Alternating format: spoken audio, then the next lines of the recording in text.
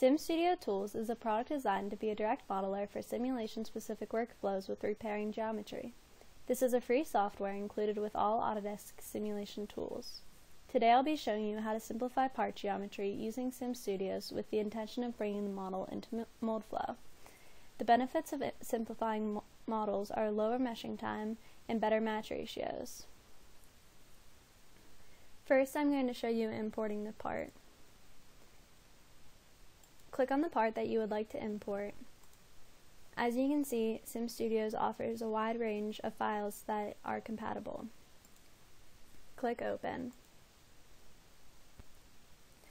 SimStudios will automatically find and try to fix any CAD geometry issues. First, I'm going to show you how to automatically remove features in SimStudios. First, you want to go up to the Simplify tab and hit Remove Features. Next, click on the body of the part. You can then select which features you would like SimStudios to try and delete. I'm going to stick with chamfer and extrude. You can then use the feature size bar to go through and select which features you would like SimStudios to try and delete.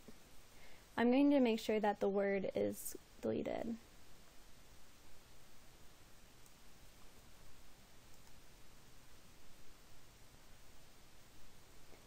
SimStudios will then highlight in red which features it wasn't able to delete.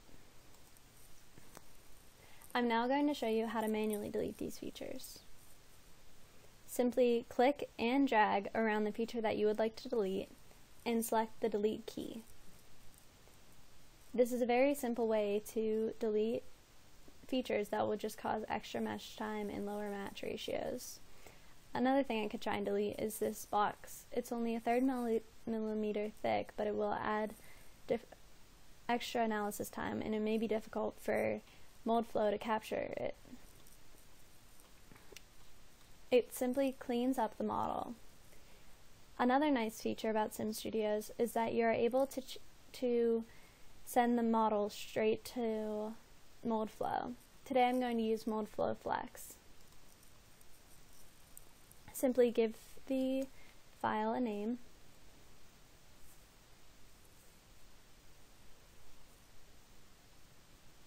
Moldflow Flex will load.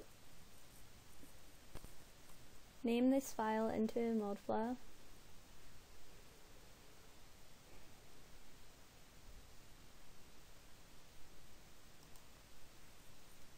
And the part is automatically imported with the CAD geometry changes without having to go through any extra iterations.